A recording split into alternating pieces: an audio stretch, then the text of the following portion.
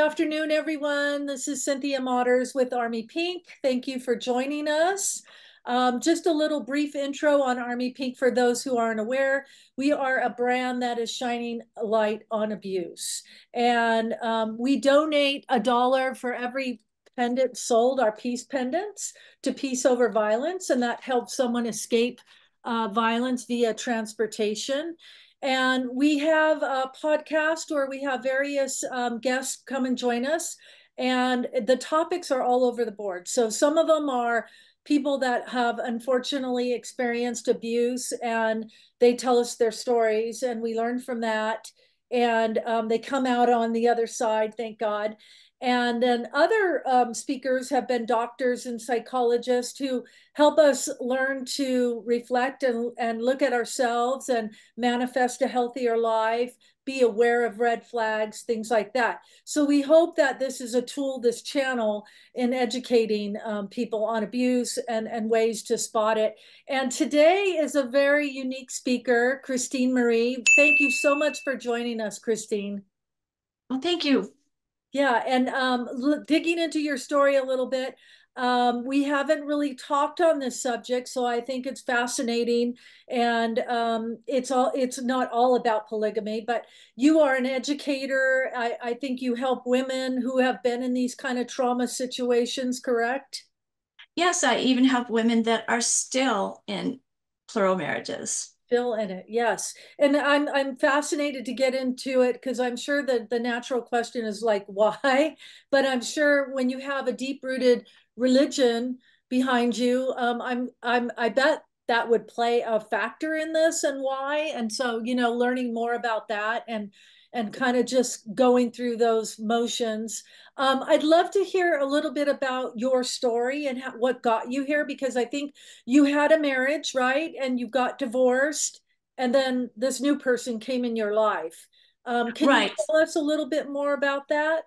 absolutely. So when I was divorced, I was looking to be the very best Mormon that I could become. So I had a vulnerability in that I wanted to do whatever God wanted me to do because I had done this sinful thing by getting divorced and Yeah. spending a little time sowing my wild oats or being a Gentile as they say around here.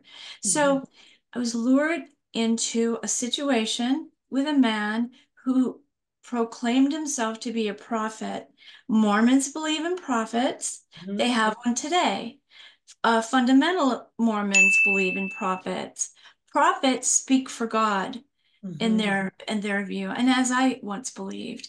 So when I met this man who said that he was the new prophet, and I was not like some great religious scholar to really dissect all the ways that he could be a scam, I was particularly vulnerable to believe him because I had had a dream where I thought that the man that would be my forever husband uh, would I saw what he looked like in this dream, Mm. and this man looked like him. Oh, So wow.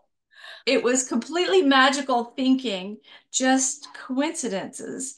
But I let that coincidence overrule my critical thinking, and it had a lot of sway in my decision making because I thought that was from God. I Yeah, thought God was you took telling that me. as a sign, like, oh gosh, here's this guy that looks like the guy in my dreams. And I bet also, like you said, you were divorced and maybe you felt shame with that, and so you felt you wanted to like be the best you could be and Absolutely. open yourself up, and you were going to redeem yourself, and maybe some Right. of that guilt played into this too, I would imagine. Yeah, I think so. I think you kind of nailed it there, Mhm. Cynthia. So I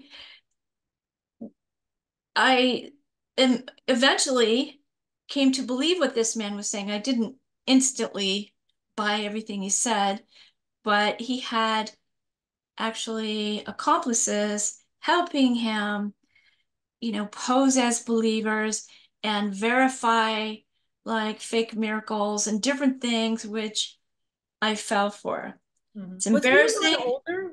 What were your age differences? No, he wasn't older, but he had power over me because he was claiming to be this prophet, and Hmm. prophets, you don't disobey prophets. Right. And once I believed in him, he had complete control over me. So he put me through tests, one test at a time, and they would get progressively worse Hmm. until, until there was a certain point where my critical thinking was completely turned off. I remember Uh-huh. at a certain point when I said, I can't even make my own decisions anymore. Oh, No matter what he says, I have to do it. It was like there was a point of no return when I had passed so many tests that my brain would not let me examine the red flags. did you Right. do you think that's a form of brainwashing? Because like you got all, convoluted. And did you know you were being tested along the way? Did you think, oh, this feels like a test? Oh, he would say it was a test, so I Oh, absolutely know. oh, Right? okay. So I had to pass this test to, please God. It's a Yeah, very common pattern among cult leaders who are trying to gain power over like new believers. It starts with the honeymoon phase, the love bombing, the recruiting when, you think this is the answer I've been looking for. He is what I imagined God would send, in a perfect world. And he looked like the man in my dream. So it just, I believed what I wanted to believe. And right, what I did not do was, what I did not have was an understanding of how con men work, or sociopaths, or psychopaths. And right. because I was generally, this honest person, I could not imagine that this man who was preaching all these good things about helping the poor and, you know, Sorry. and, very Christ-like admonitions. So I had him on a pedestal. And I could not imagine that he would be doing it for fun, for Right. entertainment, for money, or that he was turned on by the power he had over me. So What do you and I, think his end goal was? Just control or what? well, he was trying to break my faith because by that time I was really a strong Mormon again. I had my doubts and I had my time when I left the church. When I came back with a gusto. Mm, So he was trying to prove to me that there is no God, and he he had been successful mhm, at getting other women that he had dated, apparently all of them, to come out of religion and become atheists. mhm, And for some reason, he could not break my faith. mhm, So what he did instead, mhm. instead of trying to break my faith, he then said, I'm going to present myself as a prophet. And so I have so much power over her, and I will test her until she says this cannot be true and just leave religion altogether. So So I were think so were you not going to church then? Once you kind of had this relationship with him, did the church going stop? it did. Yeah, It okay. did. So I Yeah. didn't have real checks and balances. I was just reading my scriptures and reading the scriptures that he had, presented as he had translated these, divine scriptures from God. And I was reading them back and forth, and I mingled together what he wrote with, the beliefs of my childhood, and it all came together in an emotional experience that I interpreted as, this is God telling me that this is right. That he is a prophet and God is talking to him and Right. yeah. So once I had made enough sacrifices, I did not want to believe that all these things were in vain. So Mhm. I did not want to examine the red flags that I saw and the doubts that I had. Oh, that's Because, interesting. Yeah, because you was that a reflection on yourself? Like you couldn't think that, oh, I could have been taken. No, this is that's interesting. well, it's because, I mean, there's a psychological principle Mhm. called loss aversion, Mm. which, like in an economic situation, when you have invested enough money in a certain stock, Mhm. there's a tendency to want to keep investing in that because you don't want to lose all your money. I had invested so much psychologically, spiritually, Mhm. financially, Yeah. and even, physically, and in, with things that I would have never done or in a million years. But because he required so much and one little step at a time, each sacrifice didn't seem that big. It just seemed a little bigger than the one before until I was so far in that to imagine that it was all in vain would have made me suicidal. So Right. my brain protected my life by not letting me Go there. examine the truth Wow. because, and I was suicidal, Yeah. at a I certain can point. relate to that. I mean, I never looked at it that way in that perspective, but it's interesting. I mean, it's not like your situation, but I've had things happen where I suppressed them and ignored them. But I had a situation where someone was doing me wrong kind of in business, but I didn't want to believe it because I didn't know how I was going to handle it. And it hurt my heart and it hurt my mind. And so I kept putting it away, just thinking, no, no, no, you know. Yeah, exactly. That's a very good analogy. So when I saw red flags, my brain said, the problem is not him, the problem is me. Mhm. It Yeah, was easier for me to say, I'm the one who's not getting it. I'm the one who's unworthy than right. to imagine that this man that I had on a pedestal, that I saw do good things, I could not fathom that he was doing it as a very cruel hoax that almost resulted in in the ending of my life. So I, you were his spiritual wife, right? right. Is that the same as and forgive my naivete here, as a legal, married couple? In certain like offshoots of Mormonism, Mhm. the spiritual marriage is like more important than the legal For marriage. forever in perpetuity, like Right. go to heaven and you're still married. Absolutely. That is a Mormon thing. So I believed it. But once he had me, he then started backtracking. And Mm. that was very hurtful and very interesting. He got another wife. He, had these people who were posing as believers. And what happened ultimately is that one of the believers or alleged believers, a man, ended up telling me that he was only posing as a believer and he had deceived me Oh, because my prophet had told him, if you tell Christine the truth, she'll die.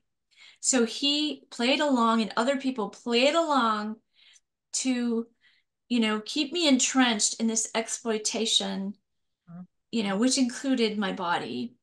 And then it was to when I was psychologically freed from this situation, it was as if the entire, like, imagine that my world was the entire city of New York, right. and the entire city of New York was lifted off the ground like 400 feet and then came crashing down around me. Wow. That is what the world felt like nothing. It turned out that all these believers were really just accomplices, and they were posing as believers to help him in his exploitations of me because it Wow. was fun. It was fun to see how much power you could have over someone who is so religious that they can't see the truth. And that was so traumatic that I didn't know. I felt like I was somebody who walked out of the Truman Show Right. or out of a video game. Like I did not know So they what used was you, real. your devout religion and beliefs kind of against you. Like that was your vulnerability. and they used it. Now, was there other wives that he was involved with? There were other wives in the pipeline. Huh? In my mind, they were my future sister wives, so they were my sister wives, Mhm, mhm. but none of them were believers. So Oh, it was all just a big hoax. yeah, So it was so traumatizing to realize that I had been subjected to so much abuse and trauma, and that my prophet was really a predator, and yeah, that he thought this was just such a satisfying experience to be able to overpower a person's entire life like that. mhm. So it took me a long time to heal and a decade of studying how the brain works and studying about cold psychology Yeah, so that I could really understand what happened to my brain. How did my critical thinking go offline? right. And that led me to really want to help female victims of religious abuse. Mhm, And because there is a lot of sexual abuse that mhm. goes along with religious predators. It's a primary Oh, motivation. I'm mortified at what I read and see today. I mean, across multitude of religions, and how much it's used to abuse sexually. I mean, it's just mind-boggling. That's why I was asking you if the church was involved, because I thought, well, surely they would see this or they would be involved. But he kind of alienated you, I think, from your, Absolutely. yeah. Absolutely. How long were you guys together? Lesson here. Oh, Thank, wow. thank goodness. Yeah, thank So goodness. more, in the end, I qualified for services as a survivor of human trafficking as a result of the deceptions, manipulations, and exploitations Hmm. that happened during this experience. Did he serve any time? Did you press charges I or? did go to the police and I tried to press charges, but he somehow managed to go on the lam Oh, and avoid it. And then statute of limitations came into play, and he never served time for what he did to me, mhm, but he did serve time for violating a protective order against an ex-polygamous wife and some other things. mhm. So he has a record, But he's but still out there doing what he does, which is not good. he is still out there, and he's still out there free as a bird, Yeah. But thank deceiving goodness people. he doesn't come looking for you or have any kind of retaliation against you.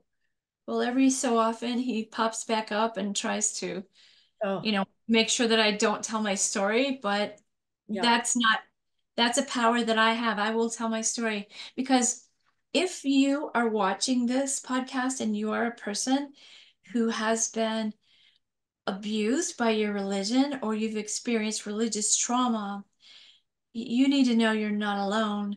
There's so many hundreds of thousands, if not millions, of people who have been deceived, manipulated, exploited by people who gain power over you using religion or some other big life purpose that you agree with. It could be political, it could be, a business purpose. There are many different kinds of cults, but when the leader has like all the power, all the information, the access to all the things you don't have access to, it's Right. easy to become prey and then to blame yourself because you couldn't see what was going on.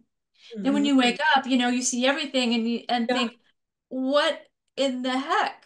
So what But was your wake up moment? Was it this other associate who said, "Oh, I've got to let you know this guy's like he's false. He's an atheist. He's all these other terms." yes, yes, and there's a lot more drama to this story, but it was this other, this other fake believer who, after he met me in person, had a conscience and he looked at my life and what had become of it and said, "Oh my God, Hmm. I have to get her out of here because I was being exploited in every way you can think of.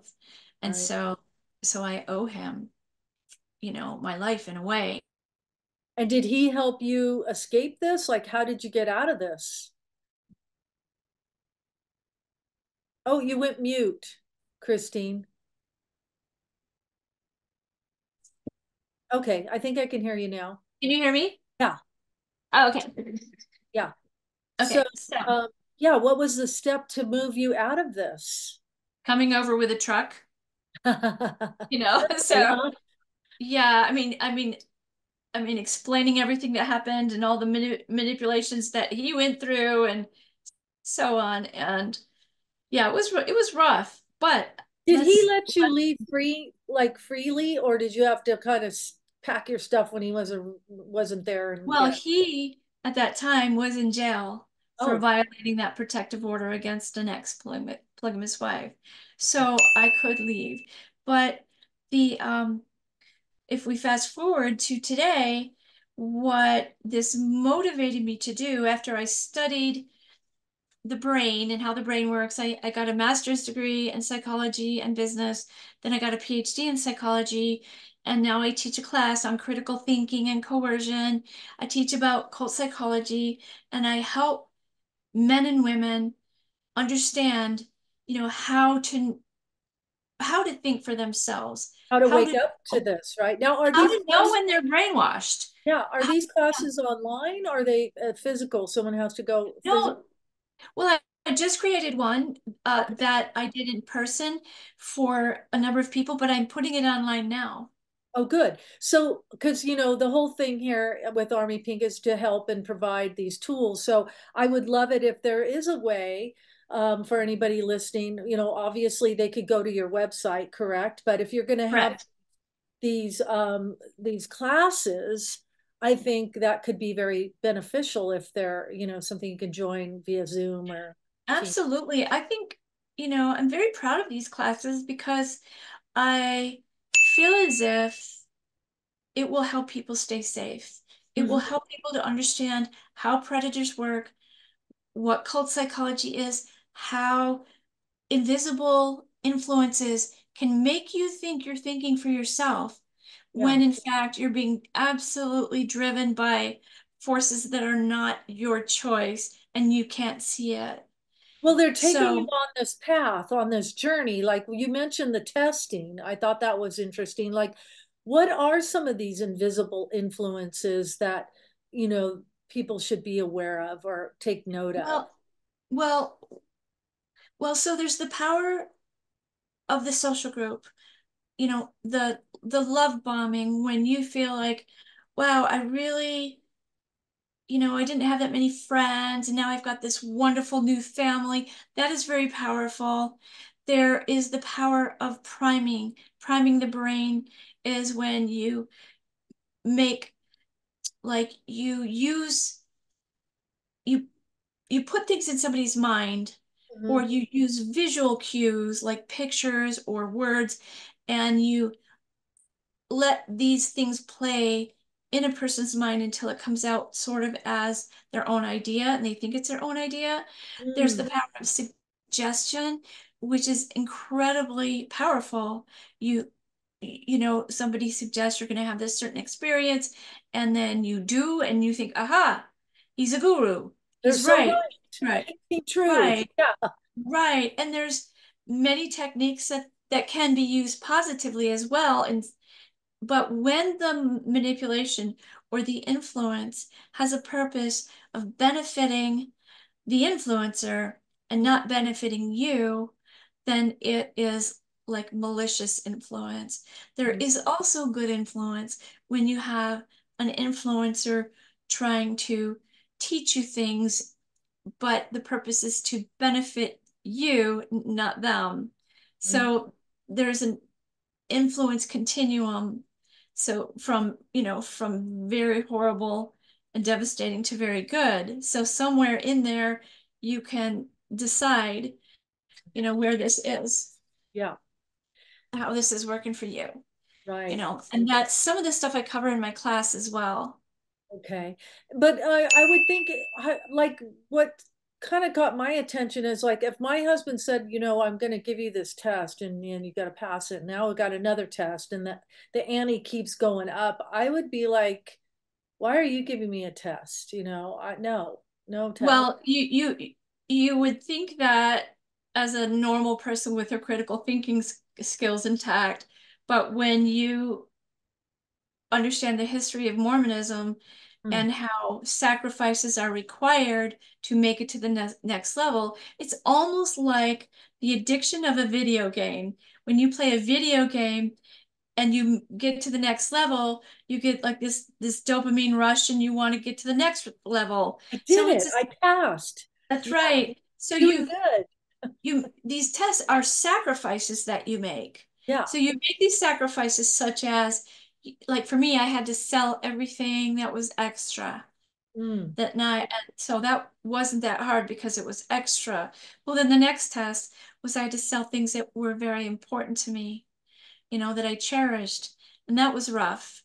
But Mhm. when you think you're doing this for God and it's going to result in your exaltation, you get over your attachment to these personal things. And once you've done that, then there's another thing and another thing and another thing till you don't even know who you are anymore. Yeah, and you're feeling like, wow, I'm really doing so good because I gave away all the things I cherish to show and to prove where I'm really at with my religion, my God, whatever, the prophet. So yeah. Yeah, and it can be far more severe than even physical things. It can be, your reputation, your family life, your physical dignity. I mean, it can be many things. Mhm. So when you have passed all these tests, you think it's such an investment Yeah. that like I talked about loss aversion, you don't want to think that all those losses are in vain, Hmm. the Hmm. things that it really, really hurt you. Right. And so you will hold on to whatever belief you can and try to find a way to say, no, he couldn't have done that. He couldn't have meant that. I have to be the problem. Now, how did you rebuild and get so strong and so confident? Now you're helping others and like how did you get on that path? Well, when I learned enough about how the brain works Hmm. and how cults work and cult dynamics and the patterns, then I felt confident that I could help people who'd come out of religious trauma and also human trafficking trauma Hmm. because I felt like I could help people understand that this was not your fault. You were groomed, you were deceived, there was force, fraud, or coercion, and let go of some shame, let go of some self-blame. So I started doing that in various ways. And then I got in, got into a position where I could really, help people do a deep dive into how the brain processes things, how when you are in a state of fear, your survival brain kicks in, which is, the back part of your brain, and your critical thinking brain goes offline. So Hmm. if you're in a state of fight, Fight flight or or flight. Yeah. freeze, you you're going to try to survive. The decisions that I made because I was trying to survive. If I did not believe in the prophet and I did not do what said, then my eternal life was on the line. It was Right. terrifying. Yeah, that is But terrible.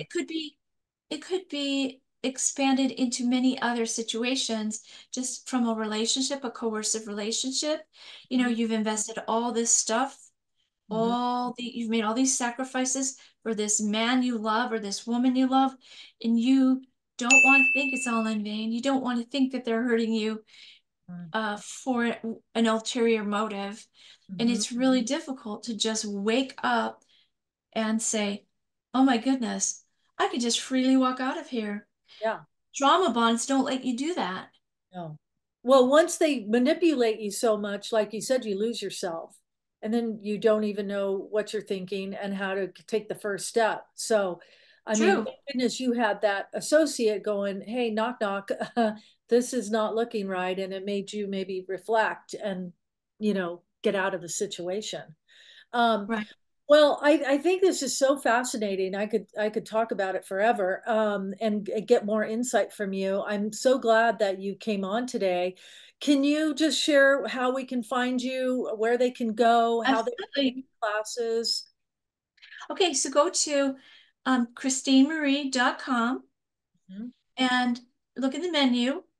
I also have a charity called voicesfordignity.com, and you can go there and you can, get information on how you can sign up there. I started a 501(c)(3) that helps people through this process. It's not just about religion, remember, it can be about abusive relationships Right. or human trafficking or many other situations Or where just you are. somebody being manipulated by a partner and controlling and taking power over them and beating them down to where they're losing themselves. Like, Absolutely. yeah, When you get so beaten down and you forget who you are and you have fear of your controller, you're in a bad situation, but you're not alone and you can get away. But it takes, for example, it takes women in an abusive situation multiple times of yeah. attempting to leave before they finally get the courage to leave and stay outside and do what's healthy for them. And we're here for somebody who is struggling with their identity because of some abuse that they have gone through and Yeah. wondering what is their life path now. Well, we are here for you. And that includes people who've been publicly shamed and Mhm. humiliated in cancel culture. And Right. that was my research. Yeah. Mhm. My academic research was on public humiliation and misrepresentation, and the impact that that has on a person Mhm. is absolutely massive. Yeah. So just Well, our main goal is to restore dignity by restoring power and choices and, educating people, doing psychoeducation. and I hope you don't mind. I'm going to invite our viewers who are watching that if they're listening and they're like, "Well, I'm not sure if I'm in that relationship or I'm not sure if I'm being manipulated or tested," to maybe reach out to you and have a conversation, just having another set of eyes and ears to listen to. Absolutely, Yeah. absolutely. And you can find me on Instagram. I'm Okay. Dr. Christine Marie. So it's Okay. Dr. dot Christine Marie. Fantastic. And, message me. Yeah. Well, Dr. Christine Marie, thank you so much. And I'm glad you're living this healthy, strong life. And thank you for helping people. That's so great. You've turned this into something so positive. And I know our viewers, listening to this are going to gain some great, powerful insights. Thank you so much. All right, we're going to sign off for today. And that's it for Cynthia Motters, Army Pink. Thank you.